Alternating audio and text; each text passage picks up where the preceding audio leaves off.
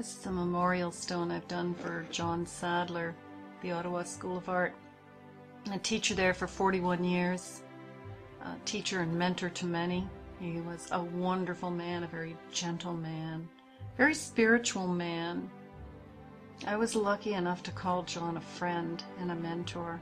John loved my textures.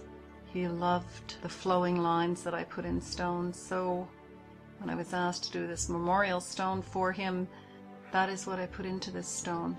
Textures and flowing lines. This stone will be set into the wall, so it's a bas-relief. The flowing lines speak to John's gentleness, his spirituality.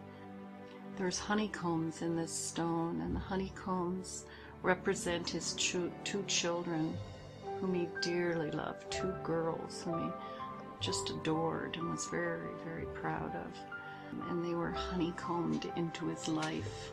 This is a close-up of the honeycomb and some of the lines. It's 36 inches high. As you can see here, I have put my name in the side in full with the year, which is a little rare for me. Normally I just put my initials.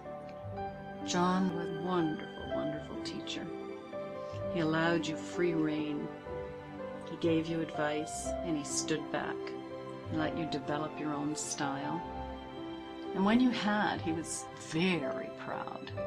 And he used to say to me, "I'd recognize your stones anywhere." As a matter of fact, when he came to visit me in the UK, I wasn't there. I was studying in Italy.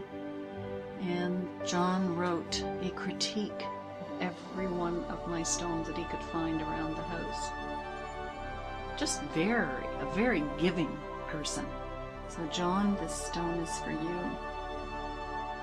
Thank you.